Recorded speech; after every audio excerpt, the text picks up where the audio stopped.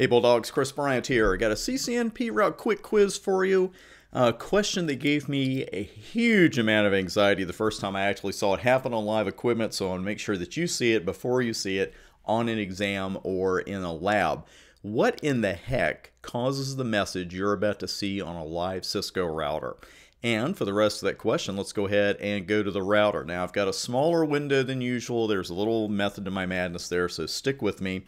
But nothing tricky here. All I'm going to do is try to start an OSPF process. But you'll notice a couple of things here. First off, it didn't drop into router config mode. And then I got this nasty message, OSPF process 1 cannot start. What in the world is causing that? We will find out in just a moment. Just a quick message here. Thanks for making me the #1 instructor at udemy.com. And right now we've got some huge specials going on, including my CCNP all-in-one $99 course and plenty of free courses out there as well. Notice that every NP course is $44 with a discount code. Just want to show you this really quick. Anytime you go to any of my courses on Udemy, the paid ones of course, just click redeem it and put in the code that's going to be mentioned right there, and you'll get a huge discount. You'll watch this one go down to $99. For the free courses, I'm afraid I can't pay you to take those. No discount code there, but always look for a discount code right there. That's a great way to go. Now let's take a look at that live router again.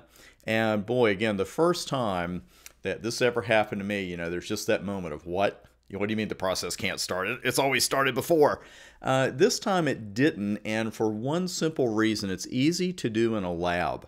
This is the message you're going to see if you don't have an IP address configured on an interface.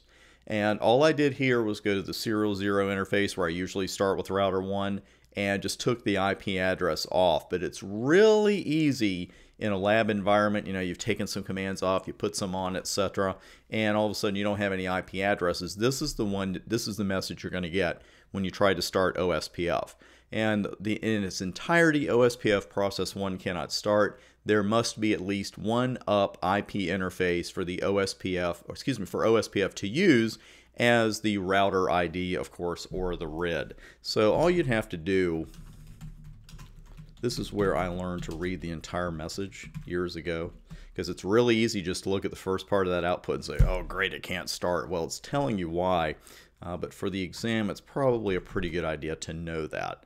So now when we go router OSPF 1 after putting an IP address on serial 0 or creating a loopback, I could have done that as well. Notice we get the router prompt, and now we can continue as normal. Thanks for taking today's CCNP ROUTE Quick Quiz. I'm Chris Bryant. Thanks for making us part of your CCNP success story.